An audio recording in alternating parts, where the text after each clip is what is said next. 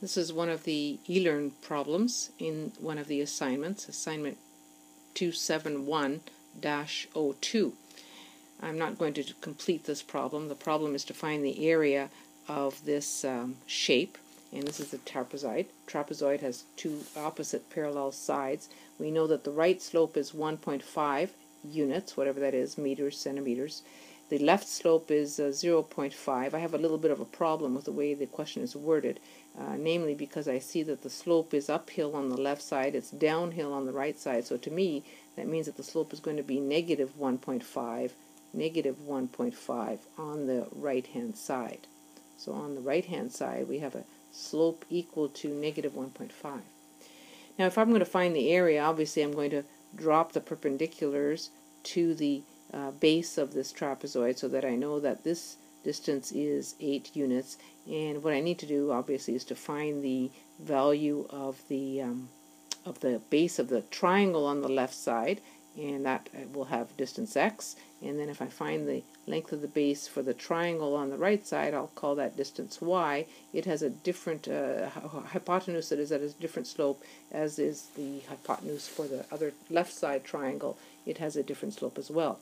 I think there was also further information in the question, and the additional information that was given to you in the question is that the height of this trapezoid is, say, 9 units, for example. It may be different in your case. So we know that the area of this trapezoid is going to be the area of this rectangle plus the area of the two triangles on the sides. So how are we going to attack this problem? First of all, what we're going to do is we'll attack the triangle on the left-hand side. We know that the slope on the left-hand side triangle, the slope is equal to 0.5. We also know that for slope is equal to the change in y over the change in x. Or, from an engineering perspective, slope is defined as the rise to the run ratio. So rise over the run.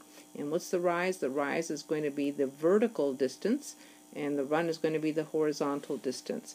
And so what we know is that the ratio for the left-hand side is equal to 0.5, and 0.5 is 1 to 2. And so the slope is equal to 1 to 2, and that means that we go up 1 unit for every 2 units across. So what we have here is a rise to run ratio. So if I draw a smaller triangle in here, a smaller triangle, and with that rise and run, the rise being 1 unit to a run of 2 units, you'll notice that I've got a rise to run ratio of 1 to 2. It's going to be a consistent similar triangle. So now I've got a relationship of two similar triangles. That is, for the smaller triangle, 1 to 2 is equal to 9 to x. Okay?